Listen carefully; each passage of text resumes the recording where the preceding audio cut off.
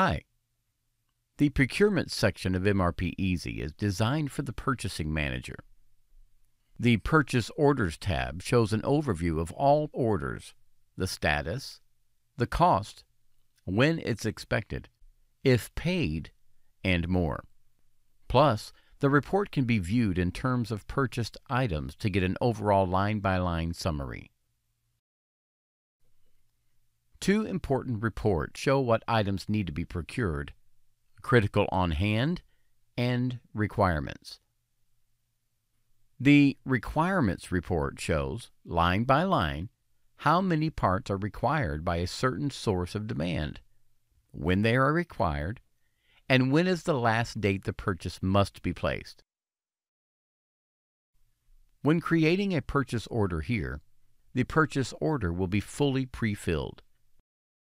Once we save it, the items are booked to where they were demanded, and they disappear from the report. The Critical on Hand report shows total demand for all items which are below minimal stock value and need reordering. When creating a purchase order here, other items on the report from the same vendor are added. Again, when we save the purchase order, the items are booked to where they were required, and they disappear from the report. Let's start a new purchase order from the Purchase Orders section.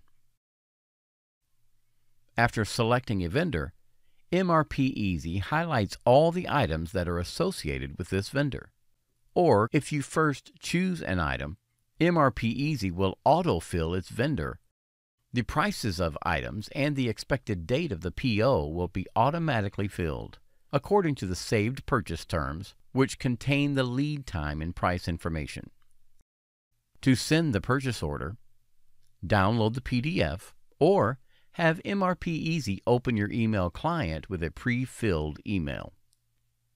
In the top part of the purchase order, it is possible to track the progress in detail. By saving the order date, the status of the purchase order is changed to ordered. By saving the shipment date, the status of the purchase order is changed to shipped. If you manually create a purchase order, then you must know that the software automatically does not book the items to their respective orders. To book the materials where they are needed, click on the Book Items Automatically button. Receiving purchased goods and purchase invoices. For reporting a full receipt, just fill the Arrival Date field and click Save. In case you need to report a partial receipt, change the quantities in the Expected Quantity fields to what was actually received. Enter the arrival date and save. Repeat the same process until all items are received. By default, one purchase order corresponds to one purchase invoice, which details can be saved in the PO header. In the Taxable and Additional Fees fields, enter other costs that will be divided among all purchased goods, for example, transportation costs. Payments for the purchase invoice can be entered at the bottom of the PO.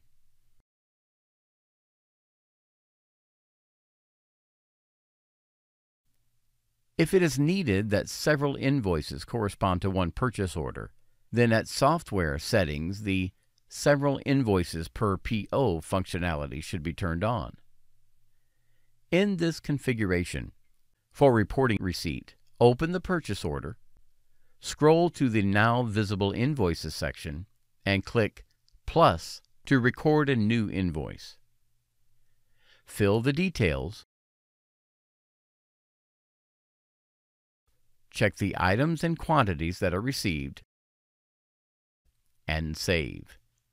Now, these items on the purchase invoice are taken into stock. When creating a purchase invoice, it is also possible to choose another vendor, which is useful, for example, when paying to a logistics company. In the Taxable and Additional Fees fields, enter other costs, that will be divided among purchased goods. Payments for the purchase invoice can be entered on the invoice page.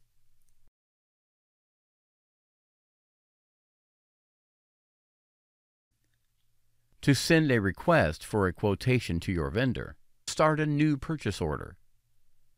There are two alternative statuses to choose when creating a request for a quotation. With status New PO, the software expects these items to arrive into stock in the future. If you choose the status RFQ, then the software will not expect these items to arrive in stock yet, and you can easily duplicate it for several vendors.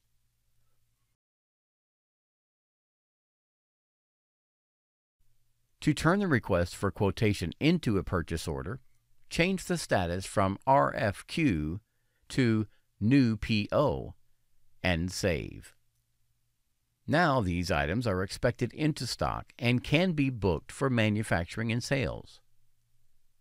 For the comfort of the purchaser and fast and effective production planning, lead time, and cost estimation, it is crucial to save the purchase terms of items into MRPeasy. For individual items, the purchase terms can be entered and managed in the Items Details page.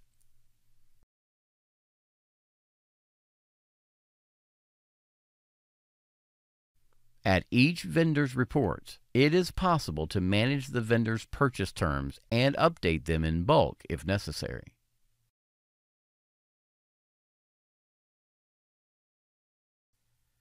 And also, in the Procurement Vendors section, it is possible to import purchase terms from a spreadsheet, both for creating new purchase terms or updating existing ones.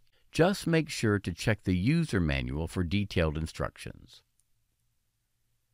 To learn more about the functionality of MRPeasy, please see our other videos. Thanks for watching.